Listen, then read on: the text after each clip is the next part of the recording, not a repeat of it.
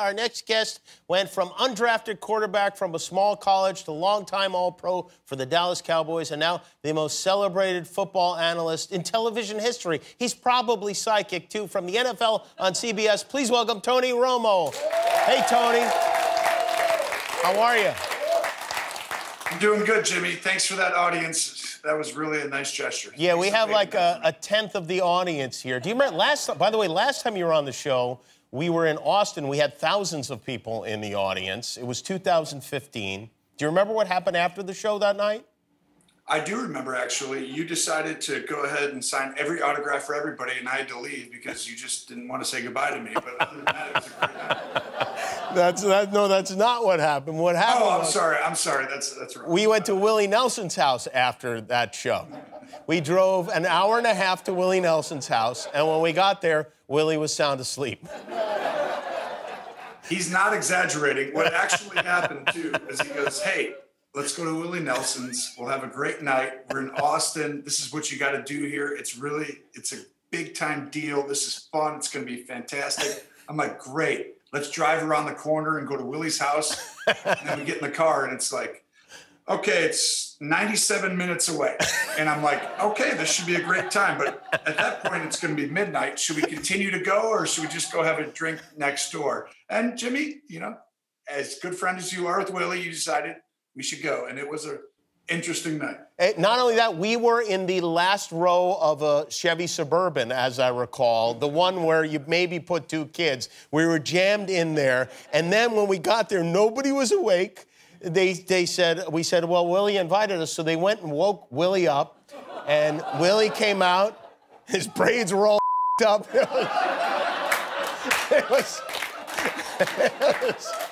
Yeah, well, anyway. By the way, when we actually went there, you got to remember, it wasn't just, hey, let's go hang out with Willie.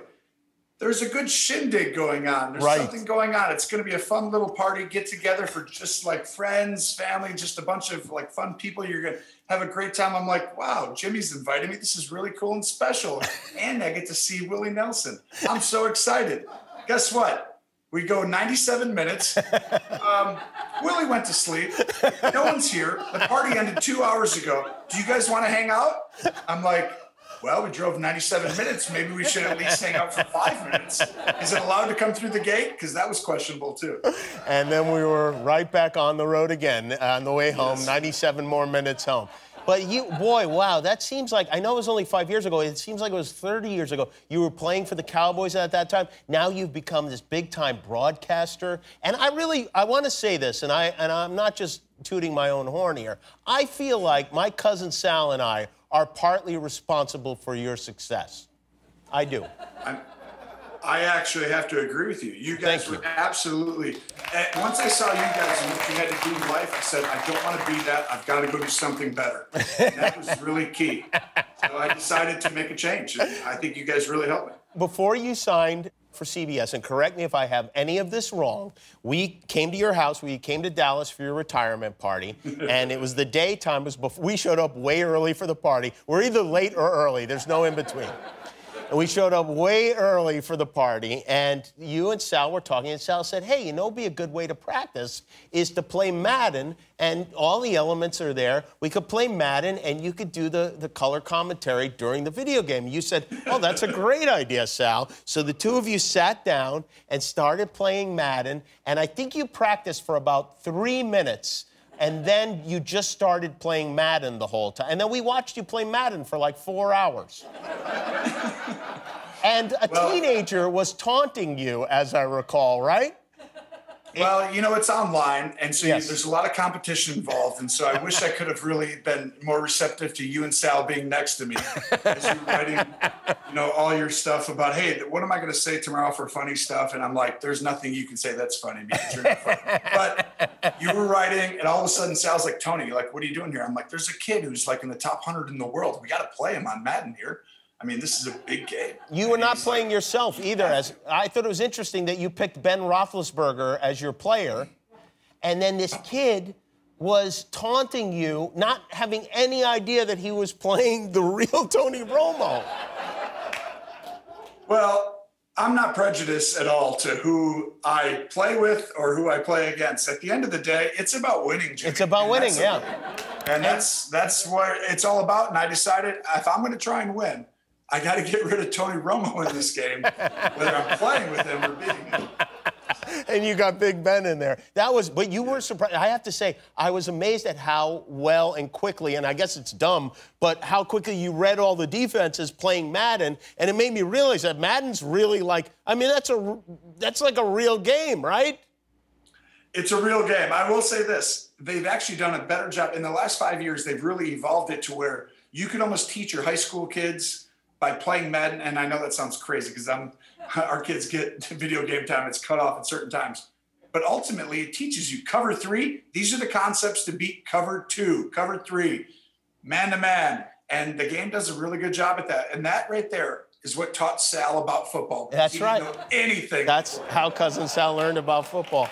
Another one of your gifts, and I think this is a hidden talent, and I'm hoping that you can share this with the world. It's you do impressions, and now a lot of people do impressions, but these are not the typical voice impressions that people do. You do impressions of other quarterbacks.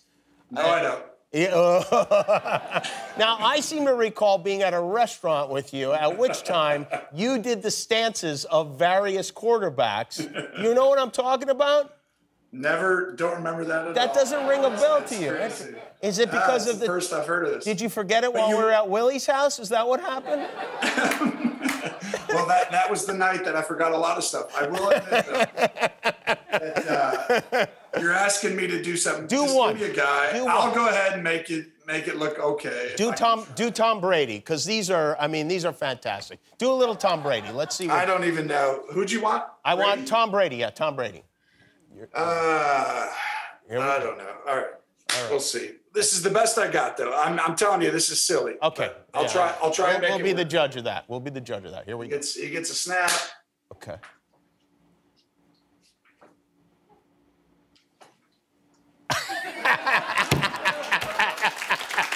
That's good. All right. Come on, that's good.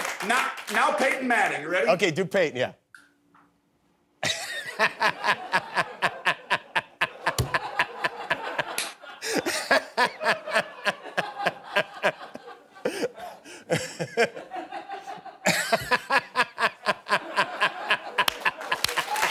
That is great. All right, Brett Favre.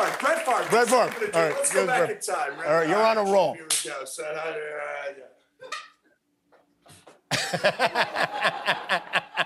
Wow. That's, you know what? I think you got to show that. I think this you could be in Vegas in the off season doing this stuff. Think about it, Tony. I could be. And then my wife would go ahead and say, go ahead and stay there. Tony, it's great to see you. I know you're doing the Super Bowl. You got Super Bowl 50. Do you think there will be a Super Bowl this year? Will we have one? I do. The NFL's done an unbelievable job getting everything ready. I mean, the fact they're at this point, it's really incredible. Obviously, they've done things right. I mean, at the end of the day, it's obviously not going to be like what you had with Miley Cyrus and how cool that was. Right. This. Right, obviously. Other than that, yeah. This is second. Can we watch you open a box for like half an hour? Tony Romo. What I do with my hands. Watch Tony and Jim Nantz on the NFL on CBS every Sunday. And Super Bowl 55, February 7th. Tony Romo. Thanks, Tony. We'll be back with music from Miley Cyrus. Hi, I'm Jimmy Kimmel. Click below to subscribe to our YouTube channel, or if you want to be that way about it, don't.